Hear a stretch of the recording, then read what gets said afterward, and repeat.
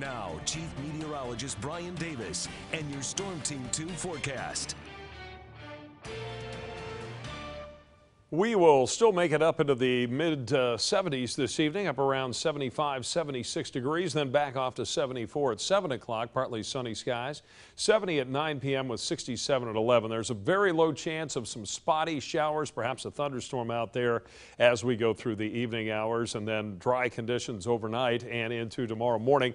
And again, tomorrow afternoon, there will be a slight chance of a pop-up shower thunderstorm as we see those temperatures reach the low 80s in the afternoon. Our weather headlines: mild tonight, some clouds around.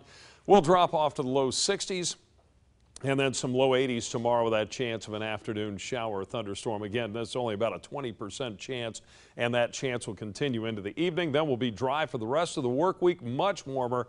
Temperatures climb up into the 80s, maybe even some mid to upper 80s showing up, and then upper 80s expected this weekend, and mostly dry weather. Tonight, we'll see those low temperatures hit the upper 50s and low 60s across the region, about 60 in Troy, 58 Springfield, 59 in Sydney, and high temperatures tomorrow afternoon expected to make it up into the upper 70s, near 80 north around Greenville, Troy, Springfield, Urbana at 79 degrees.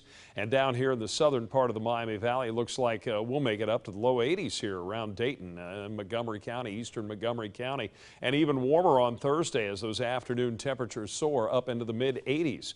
Goodwill Auto Auction camera, a lot of cloud cover out there this evening. A few breaks in the clouds, though, starting to show up. That's also allowing a little bit of daytime heating now and creating enough instability that where there are some weak pockets in the upper atmosphere, we've seen a couple of thunderstorms pop up. Well, at least a shower here southeast of Rocky Fork Lake. That's drifting to the northwest. There's Clinton County. So if that holds together, a few spots may see a shower, perhaps a thunderstorm early this evening.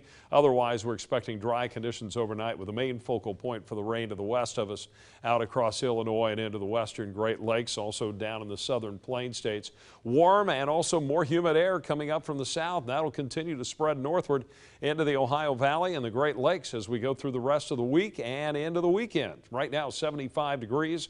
We have a southeast wind at 9 miles per hour. Already our dew point's getting back in the upper 50s. If you remember earlier, actually later last week, we were in the 20s for some of those dew point values. 53% the relative humidity with the barometer holding steady.